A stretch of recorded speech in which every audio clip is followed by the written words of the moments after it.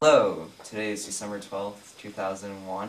My name is Matthew Nethercott, and I'm going to be interviewing Mr. Edmund D. Running the camera will be Patrick Magino. The interview time is 11 o'clock this Wednesday morning. Thank you. Thank you for coming in. You're welcome. I'm very glad to be here. I'd like to start off with where and when you were born, if that's alright. Sure. I was born July 3rd, 1925 in Norwich, New York. I know where that is. Do you? Mm-hmm. Yes. It's not that far from Binghamton. No, it's 40 miles. 40 miles. Okay. What did you do as a child for entertainment? Well, actually, I was nuts about sports, and I continued right through my whole life. When I was in high school, I played football. I was on a wrestling team, and I also was involved in baseball. We had a lot of fun in Norwich. It was, I think, one of the best places in the world to grow up as a kid. And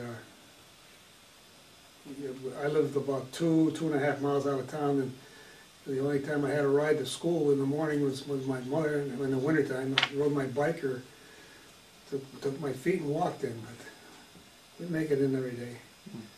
Back then the boys had to wear, didn't have to, but we wore shirts and ties and pants, and we always got a bunch of ties for Christmas, so you start out the new year with a new tie, and the girls wear dresses and skirts.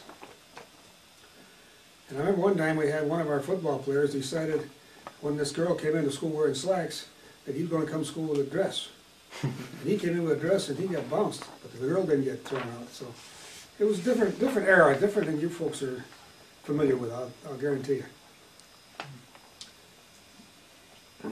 When did you graduate from high school? I graduated in June of 1942, and I was 16 years old. And actually I turned 17 the next month, but I say I was 16 when I graduated. Did you get drafted or enlisted? No, I enlisted. December 7th, 1941 was on a Sunday, and the next day in school, about 15 of us senior classmen went into the office and we're going to quit school. We're going to go out and win the war. We couldn't take that stuff. Well, fortunately, we had a fantastic guidance counselor who says, go back to your home, your study hall, your room. It was in the study hall. They'll take you when they need you. Get your degree if you can. And I did. I got graduated. And during the summer I worked as a lifeguard at a pool and started school as a postgraduate, and I took courses and played football for my last time. And then they had a big group going in the Navy, and one of my buddies said, come on, Ed, let's go. So I had to have my mother and father okay it. Mind you, I'm only 17. And I went home and told my mom I wanted to go in the Navy, and she said, well, we knew you were going to have to go sometime. If the Navy's what you want, we'll let you. We'll sign it. I went in the Navy. So I went in and fighted 13th, November 13th, 1942.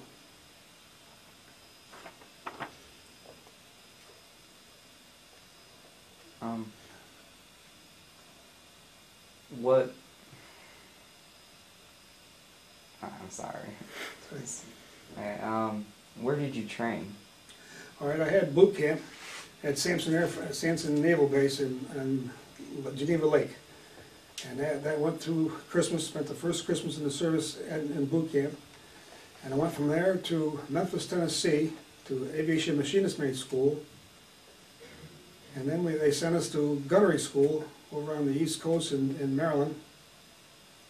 And that was aviation gunnery practice, firing 50 calibers and into targets and stuff.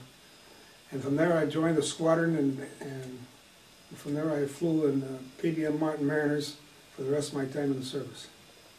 What is a PBM? A PBM Martin Mariner, and I have a picture here for you if you want to see it. I kind of explained it's a pretty good sized plane. We had a crew of about 8, and twin engine seaplane that landed on the water and took off on the water. And if you wanted to bring it in for maintenance, you had to hook wheels on it to pull it up the ramp. Otherwise, it stayed out in the bay all the time. And it was a very slow plane. I think we could get maybe 350 knots out of the thing if we were falling straight down. But other than that, it was about 200, 250 knots was about top speed. And we did a lot of anti-submarine patrolling and convoy coverages and that sort of thing. Cool. When you were in basic training, or boot camp as you called it, what was it like? To me, it was fun. To a lot of guys, it was work and drudgery. You got up at a certain time, you slept in a big barracks with a bunch of guys that snored all night long, and you took big hikes and you learned how to salute. I never forget one fellow in our group, the first day he saluted with his left hand. And the guy that was leading us, he was a little upset. But actually, boot camp was, I enjoyed it. There was a big pool and we did a lot of swimming, and they had a cargo net which you used to climb up on the top and get on top of the board and jump in, and that to me was a lot of fun. And all of a sudden one day the guy who was in charge of the pool with his bamboo pole, he called me over to the side and he says, "Hey, you get up here with us." I thought, hey, what the heck did I do wrong? He says, "Here, you take this pole and you watch those guys. You don't need this swimming class." Because we had a lot of southern boys in there that couldn't swim. Oh. And it was really death and life effect for them. But me, I was on a ball. Mind you, understand one thing. I went in at 17 and I came out when I was 21. I grew up in the Navy. I became a man in the Navy. I was a kid going in, no question about it.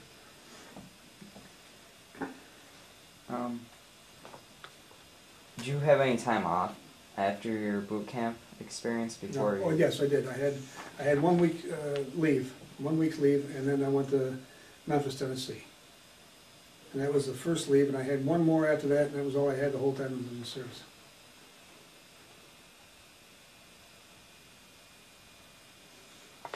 Did you ever get to see your parents again before you went over to the Pacific? No. No, I flew right straight from Quonset Point to San Diego, and from San Diego to Hawaiian Islands, and from Hawaiian Islands to the Aniwetak, and I stayed there. And we flew looking for submarines, and we covered a strike on Wake Island, which is one of the islands they bypassed. They didn't take all the islands, they bypassed some of the islands. And I have a picture of me on that with that tank, that Japanese tank. From there, we had orders that we were going to fly to the China coast, and we were going to fly Dumbo, which means that we were going to land and take off to pick up downed pilots that were getting ready for the invasion of Japan. And God bless Harry, he dropped the bomb and wound up the whole thing, and I didn't have to go there, because they only had the Japs pushed back about 90 miles from the coast, and it was going to be kind of close, too close for me, anyway. You got to remember, I'm doing this all from memory, because I haven't thought about this in years.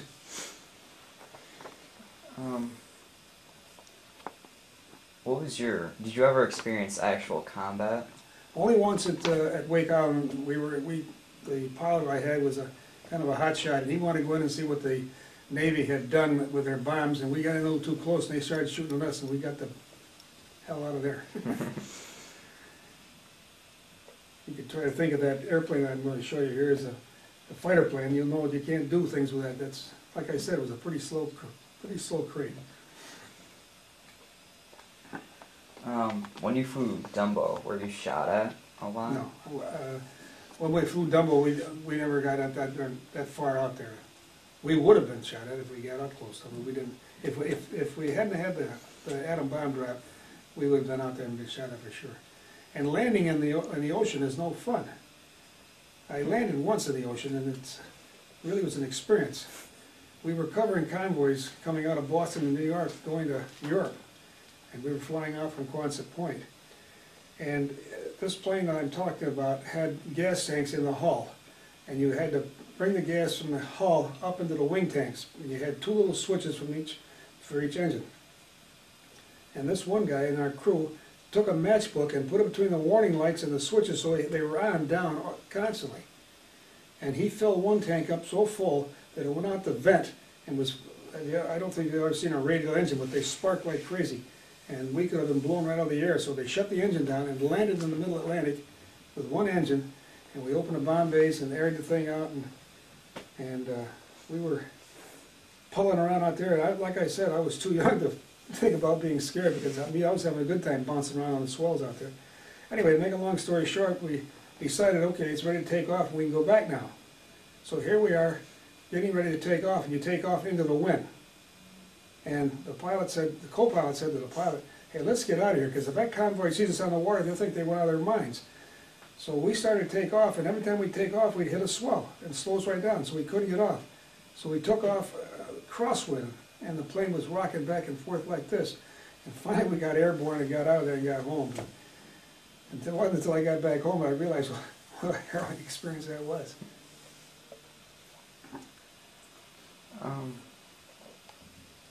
What islands did you go to, or were you stationed at? I was on Squadron and Anahuac and Magino. And these islands were all shot to pieces. There wasn't a tree standing there. Everything was down. It was the one that, when they went through and took these islands, they did a terrific job of cleaning them off. And there's people that are living on those islands out there. Anahuac, I think, is no more. I think they dropped an atom bomb on that one or blew it up, and I think that's gone. Yeah. What were your feelings about that atom bomb? Well, to be honest with you, I think it was the greatest thing that happened to me, because I'm alive to tell you about this story. And if he hadn't dropped the atom bomb, I think I might have been no longer. I think I would have been gone. I don't think I'd have come back from China. And that's been my honest opinion. I've told that enough people, but that's how I feel. I think, God bless Harry, that's all I got to say.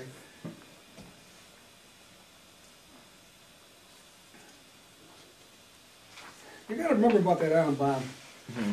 Everybody thinks about how bad it was on the Japanese, but they never stop and realize how many Japanese lives were saved because the war ended. If they'd have gone in, that would have been a life and death struggle on that island and Japan, and there would have been a lot more Japanese people killed than there were from dropping that one atom bomb. But people never think about that, and also the American lives that were saved. People don't even think about that either, because the war ended right there on that day. And everybody says, oh, how terrible that is, how could we possibly do it? Well, they did some pretty terrible things to us too, but they don't bring those things up when they start talking about the atom bomb. Don't get me started on that one. No, I'm sorry. No, I never thought of that. No, man, not many people do. So you're not alone, believe me.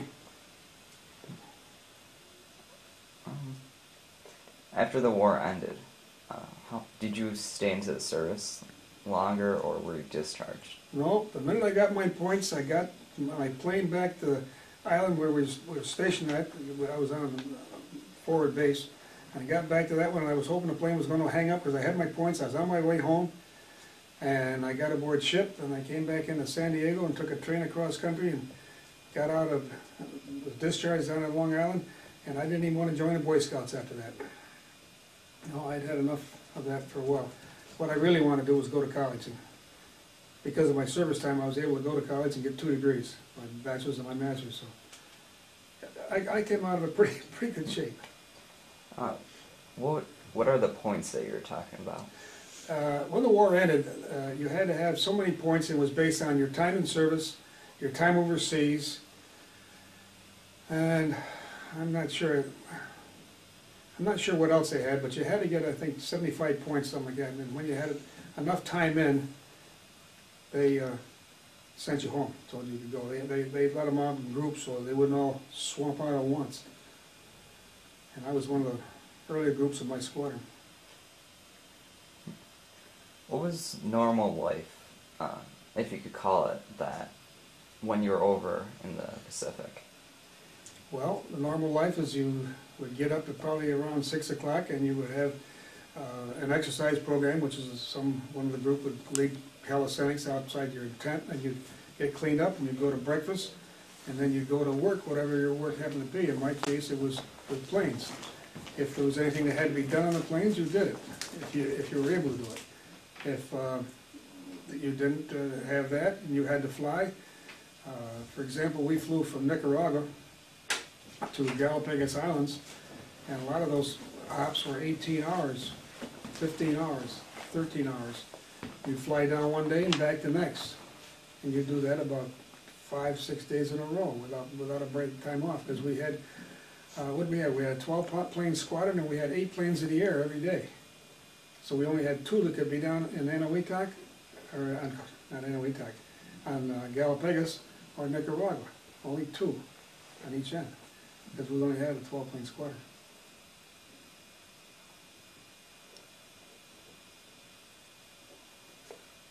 When you were a mechanic, what were some of the common problems that you found with the planes? Well, the Navy divided the mechanics up into 2 groups. One worked on the planes, the ones that were down, and stayed on the islands. What I did, I was on the plane that flew, and if you'll see me here in this one picture I got of me on the panel, we had charge of all the engine gauges and the gas in the gas tank, transferring gas and things like that. There was another group on the plane that were radio men. 2 guys who were just, that's all they did was work on the radar and radio. We had 1 bombardier, we had a head pilot, co-pilot, and navigator. And my job was actually flying it. I had a gun job that I was in the tail gun, all the way back in the tail of the plane. You couldn't see where you're going, but you could sure see where you've been. And we had twin 50s back there in a ball turret that you could sit in. When you're back there, did you sit or lay on your stomach? No, you sit. You sit and work the handles with yourself and turn it around, but you sit. No, you don't lay. Not in this plane. We had a turret in the back, we had a turret in the front, and we had twin 50s in the sides, out the sides of the plane, in the after station, and that's all the armament we had aboard the plane except the depth charges. Were the tail guns to protect you from any enemies coming up behind you? Yeah. And strafing when you got a chance. If you need to strafe, you could be the last guy to be shooting at them. Sorry. Well, we didn't have any of those opportunities. When we were out there, we didn't see any subs. We saw a lot of big schools of fish, but other than that, we didn't see anything. But there again, no sub got in and did any damage to the Panama Canal either. And I don't know if I told you that, but we were flying. I went to Panama, and Panama, our outside base was in Nicaragua, Managua, Nicaragua. And we flew back and forth between Galapagos Islands and Nicaragua. And there was another plane in Ecuador, did another squadron in Ecuador, did the same thing. So we were flying a V for the canal.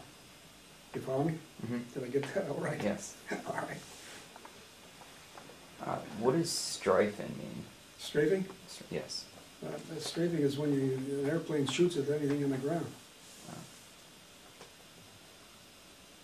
You've seen pictures on TV of these fighter planes with the guns in the wings shooting out when they're coming out. Mm-hmm. That's strafing. Okay.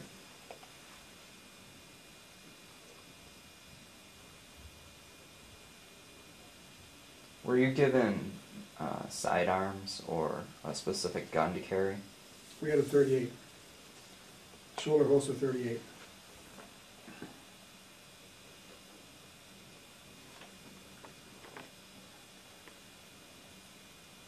Okay.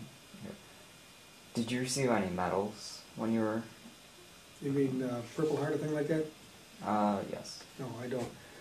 All I got was that once for the where we were at. I have what? American Campaign Medal, American Theater Campaign, Asia Pacific Campaign, and Good Conduct. That's all I received. Just the only ribbons I was allowed to wear. What rank did you hold? Pardon me? What rank did you hold? Aviation Machinist made 2nd class was as far as I went.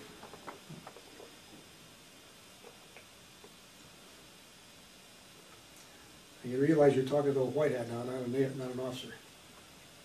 I was not an officer. Okay.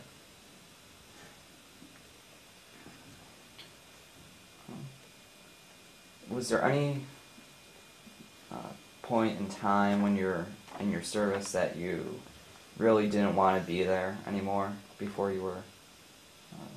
Every Christmas Day. I was probably more depressed on Christmas Day than any other time. Other than that, no. Christmas was the time I wanted to be home with my family, and I couldn't. And in those days, I remember almost every Christmas I get off by myself and just let the world go by, because there wasn't much doing, and I think most guys missed home more on Christmas than any other time.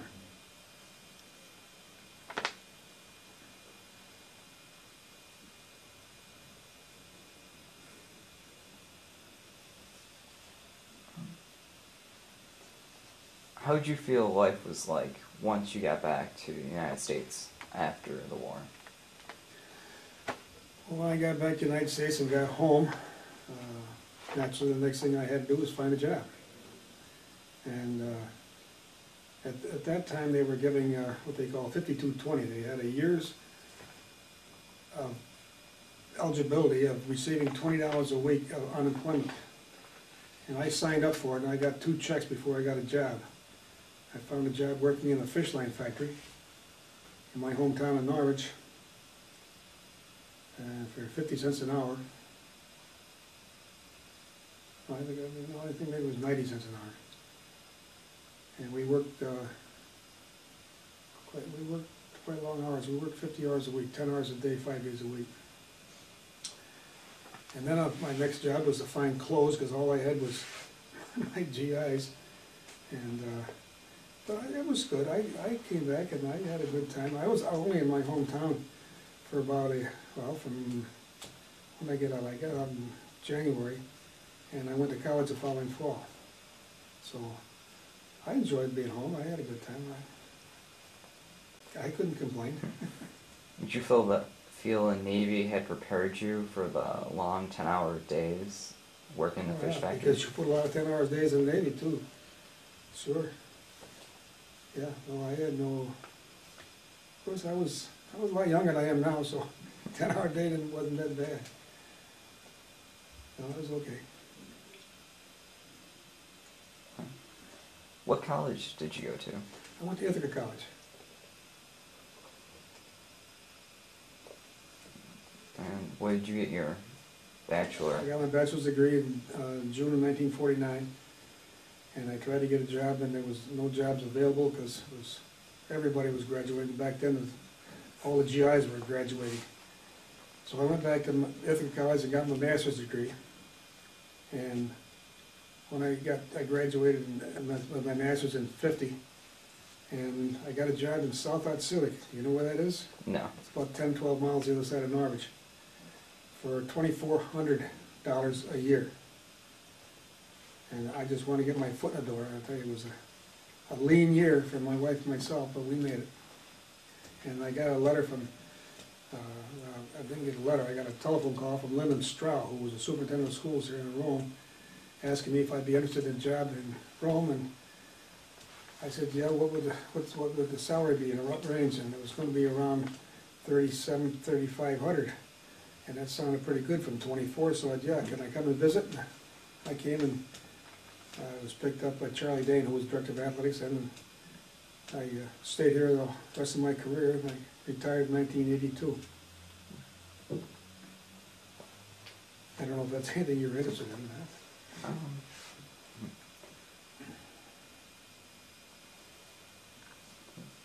If you had to go back and do the war all over again, would you?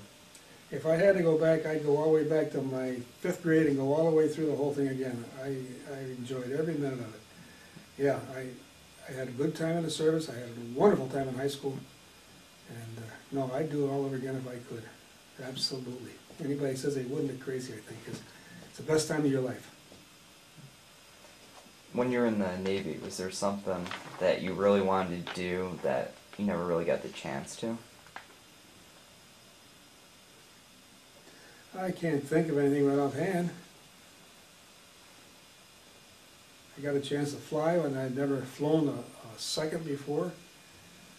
And I met a lot of great guys. And a lot of great girls, too. I don't know about you young guys, but we went to church to find girls. Oh. So that's what we did. We found girls in church, and they'd take us home for lunch, and then we'd start dating, and it would be great. Yeah. Navy life was not bad.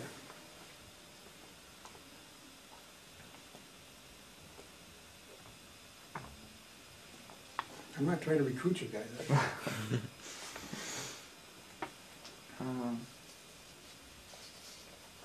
Is there anything you'd like to add about the islands that maybe I overlooked? Because I'm not very familiar with the Pacific. I'm sure you're not. We had one interesting thing happen in Anahuac. I think it might be interesting to you. So I told you the planes landed on the water, and they hooked up to a buoy, and they stayed in the water.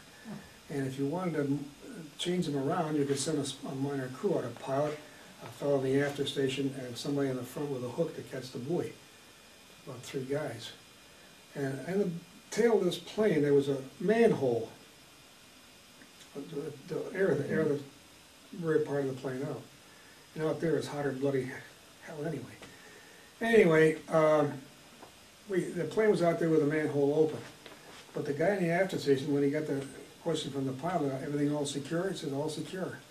And they took off, and as you push the throttles forward, the tail goes down. And that manhole's still open. And it starts to fill up with water.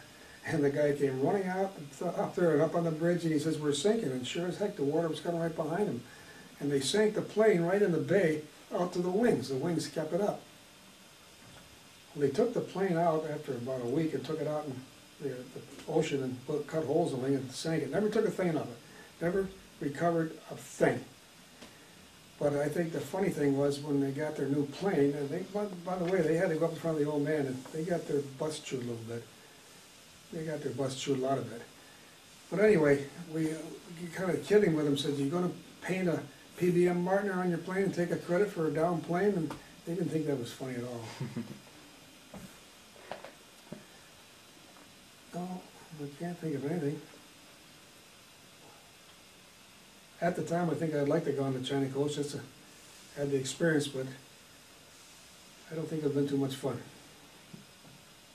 Landing in the China Sea out there had been rough.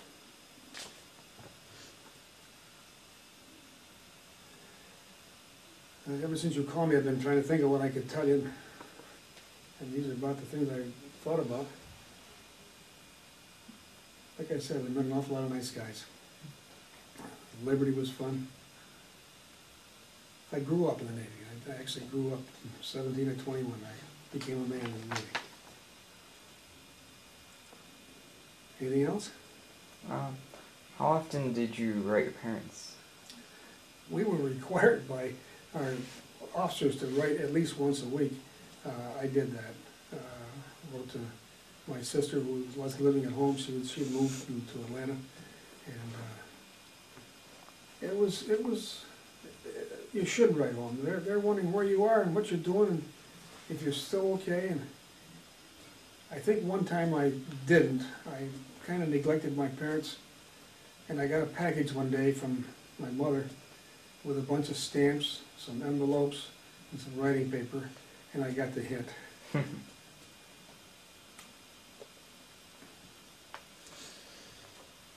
Actually, I didn't have to have stamps because all you had to do was right up in the corner where the stamp goes, it was you're in the Navy or something like that, and they sent it on for you. You didn't have to pay postage. But it's only 3 cents back then anyway. Wow. Were you ever stationed aboard a ship? No. I had probably my Navy career, I've spent, I think, what, 17 days aboard ship, and that was both transportation. From one duty place to another.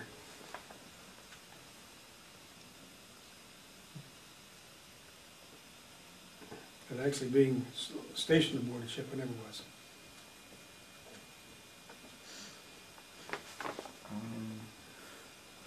Do you have a lot of people from your company get killed or come back missing? No. We never got that close to the war zone that we had people get shot down or killed. No. And I'm just happy about that too.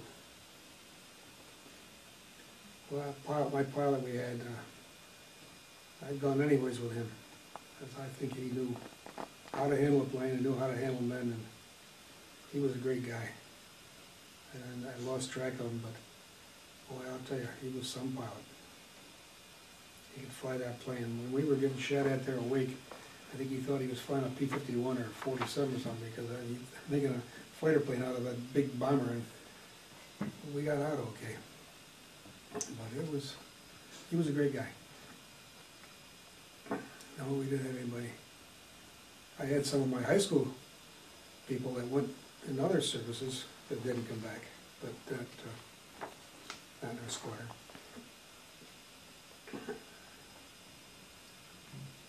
What else?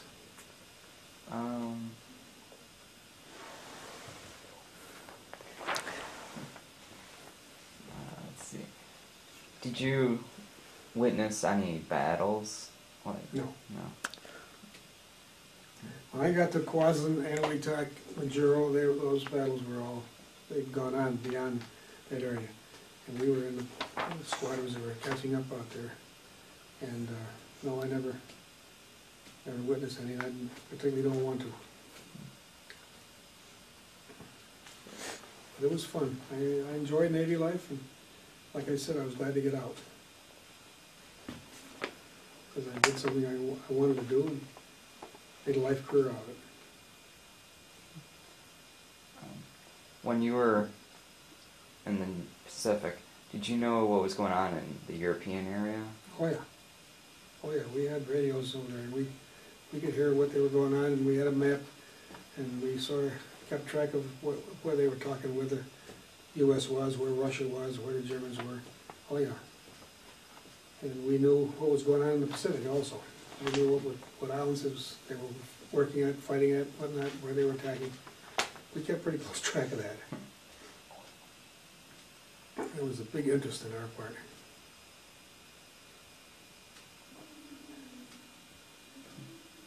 Got anything else? I don't offhand.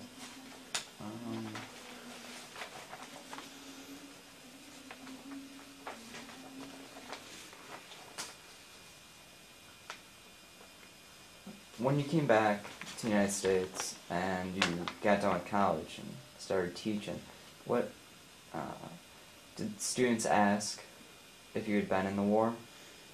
No, I don't remember anybody specifically saying it, because I think most everybody thought at my age they had been. They were. Not any particular reason why they would think that, but most of the young men that were back were veterans. Yeah. I might tell you one thing that was interesting for me. When we came back, I came back aboard ship to San Diego to be discharged, and I got up at 4 o'clock in the morning to get up on the deck to look up and watch us go underneath the Golden Gate Bridge, because I'd never seen it before. You got to remember, being then and how young I was, and the town I lived in, and that's about the only place I had been too much. This was an experience, seeing the world. Yeah, and I did. I saw quite a lot of it.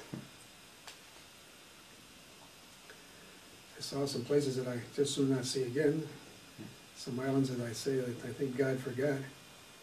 But it was an experience, and I'm here to tell you about it.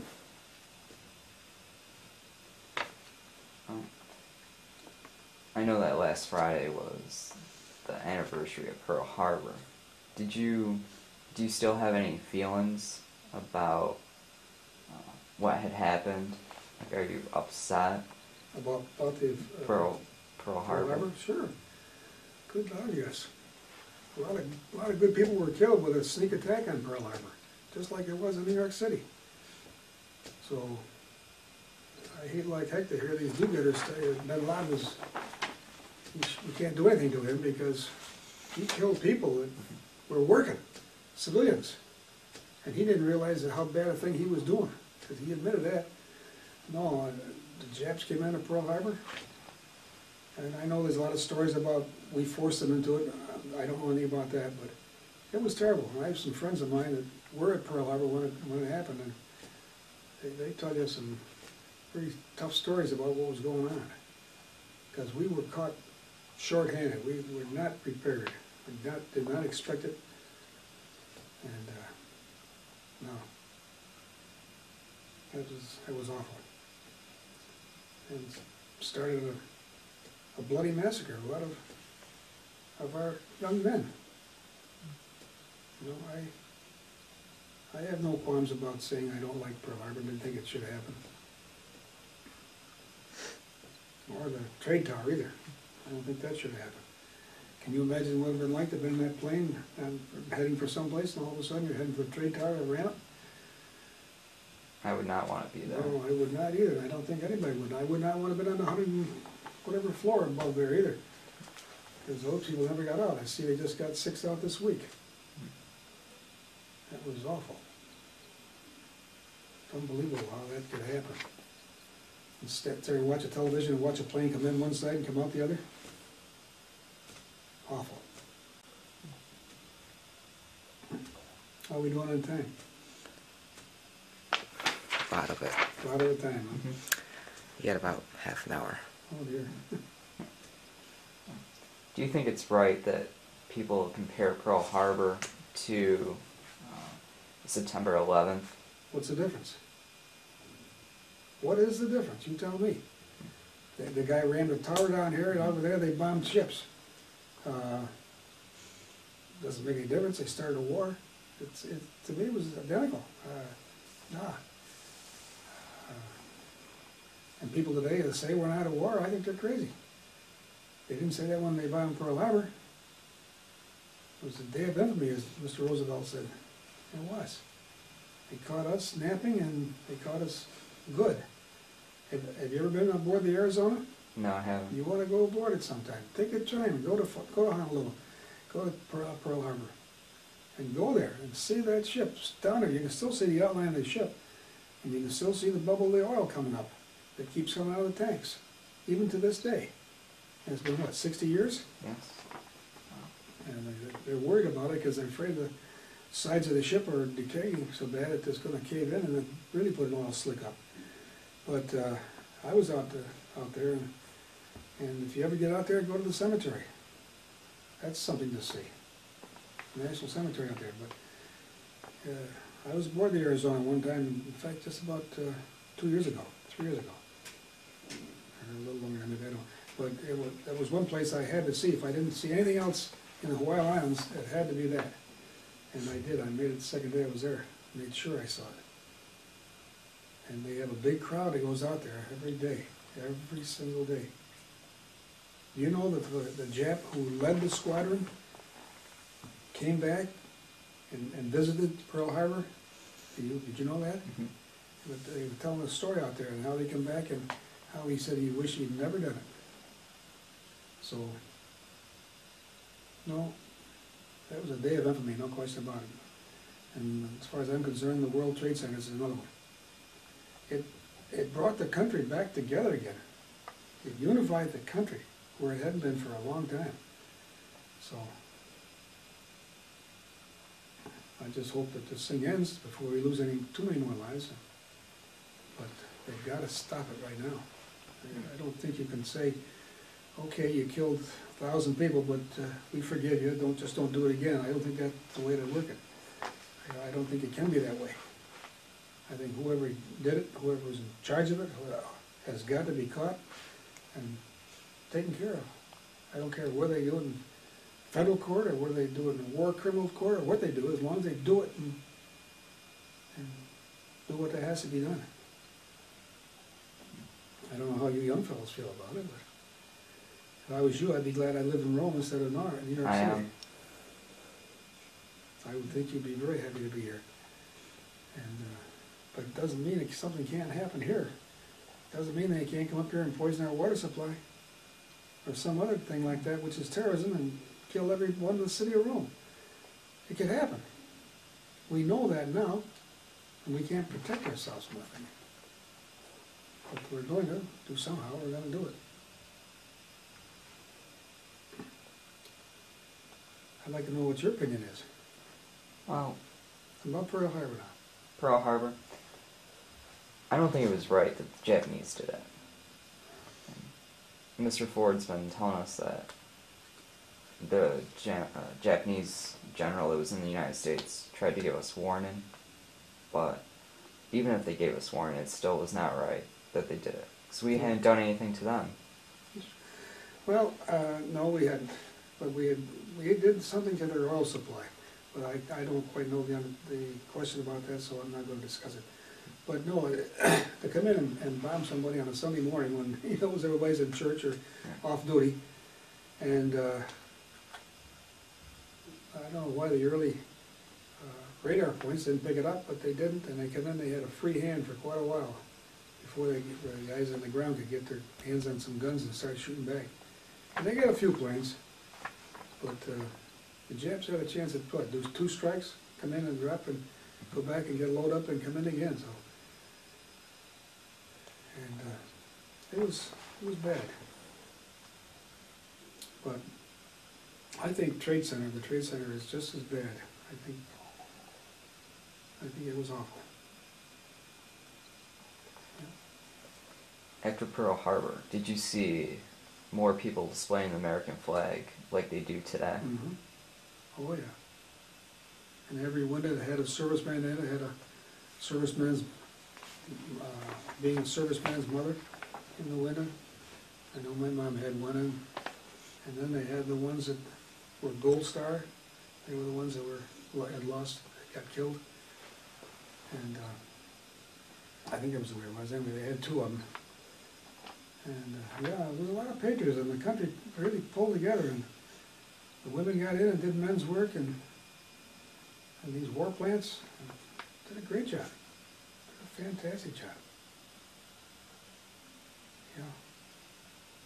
And I think the country pulled together after the Trade Center incident too. But I'm an old man talking, so I don't know how you young fellows feel. It was horrible, but Yeah. and it shouldn't have occurred. No, I don't think so. I just think it was really horrible that they do such a thing. And to think that they stole 2 of our planes and killed all the bloody people aboard them just to take down that. I think people are a little scared to fly today.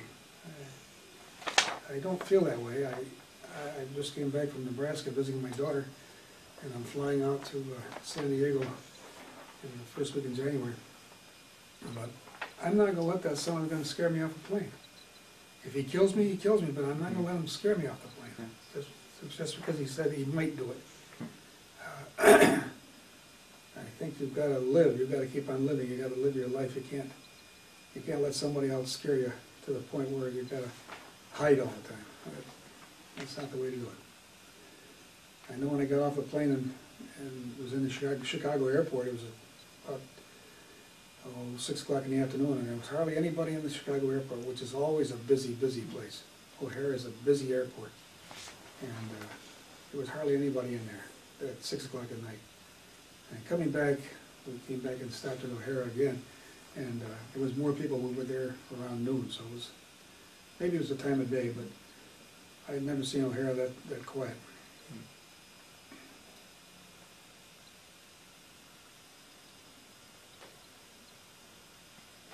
What do you got now? I don't have any more. Don't have any more.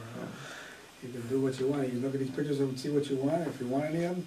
And other than that, I think I've said about everything I thought I could say.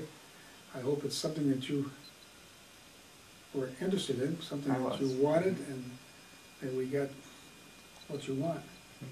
Okay? Well, thank you. You're welcome. You're certainly welcome. Glad to give it a 10. Give me a chance to think back at some of the things I did I hadn't thought of in years. And since the first telephone call, I've been trying to think of what I was going to say. But you got me going. Okay? Yes.